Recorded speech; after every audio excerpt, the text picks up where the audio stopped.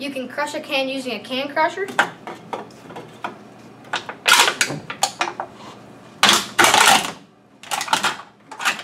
Or you can crush a can using science. Hi, I'm Finn McDermott, and I'm doing the can crush experiment, crushing a can using science. So the purpose of this experiment is to crush an empty pop can using the concepts of the particle theory and air pressure differences. There are two concepts behind my experiment: particle theory and air pressure differences. So particle theory: all matter is made up of particles. Particles are always moving, and the more heat energy the particles have, the more they move around and spread out and take up space. On the opposite side, when they're cooled, they contract together, taking up less space. For an example, on a school bus, if it's really hot outside and you have the opportunity not to sit next to someone, you probably wouldn't want to sit next to that person because it's really hot outside. You want to be as far away from that person as possible. When the opposite, when it's cold outside in the winter, you wouldn't mind sitting next to a person because it's actually like you become air pressure. Air pressure is the force that air particles have on objects.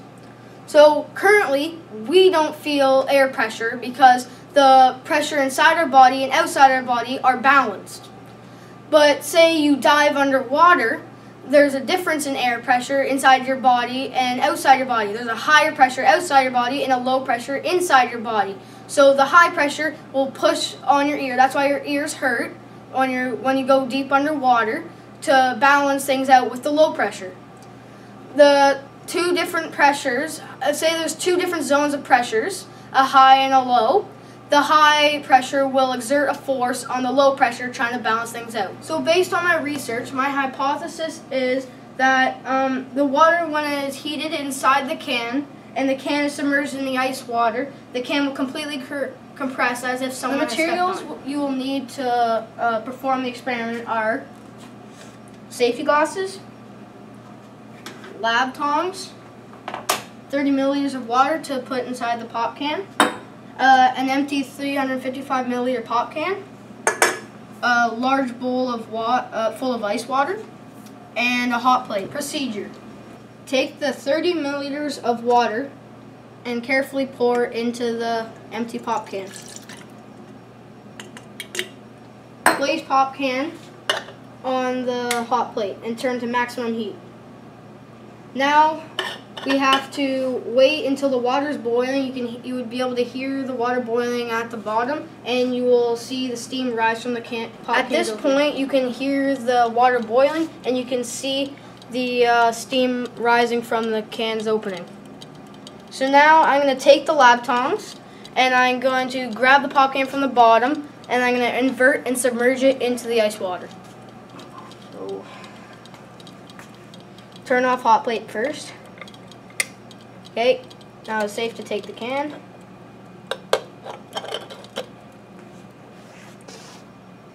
Now let's see what happens.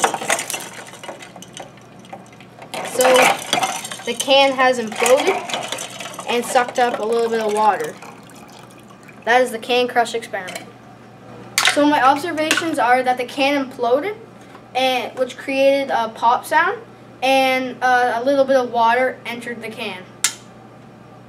When the can was submerged in the ice water, the water vapor molecules condensed, well, they cooled and then condensed together, turned from gas state back to liquid state, taking up less space, which creates a low pressure, which means on the outside of the can there's a higher pressure, which is the higher pressure, based on the pressure theory, they want to imbalance, right? So the higher pressure on the outside of the can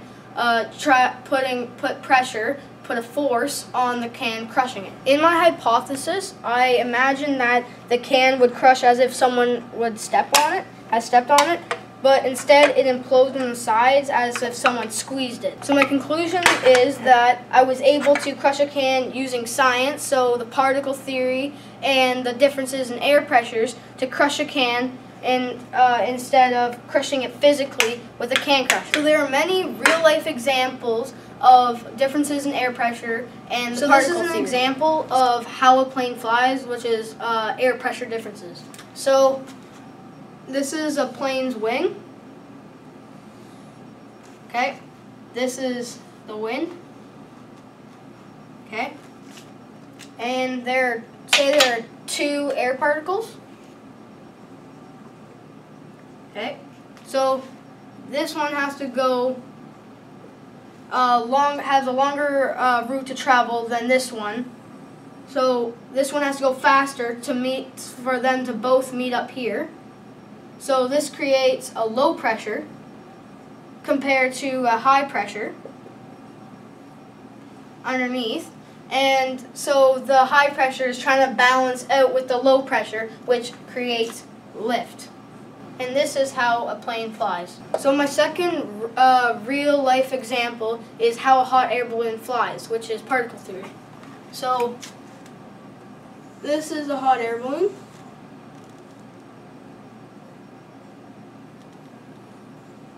Okay, so this is the heat source. So this is the heat source, the fuel. And these are the air particles inside the balloon.